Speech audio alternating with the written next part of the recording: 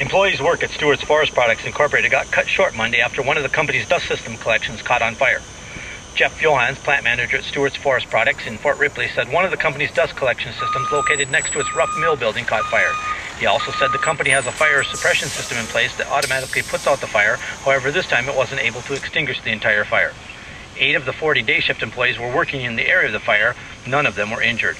All of the employees were evacuated as a precaution. Brainerd Fire Chief Kevin Stewart said when the firefighters arrived on scene, heavy smoke was seen. Stewart said there was never actual flames, but the smoke was excessive.